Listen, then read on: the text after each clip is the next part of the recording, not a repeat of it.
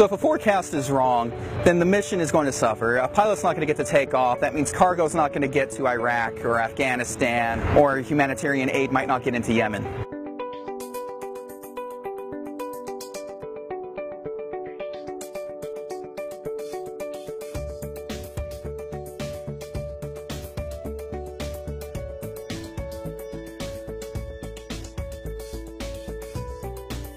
So my primary customer is the pilots and the warfighters downrange.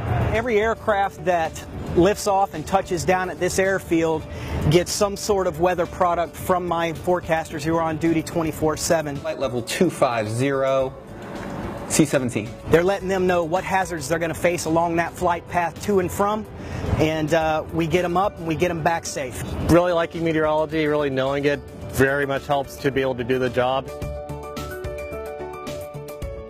What motivates me to do my job well is knowing how my job plays into the grand planning of everything that's impacting the warfighter downrange. Because if I'm wrong on a forecast, the mission will suffer.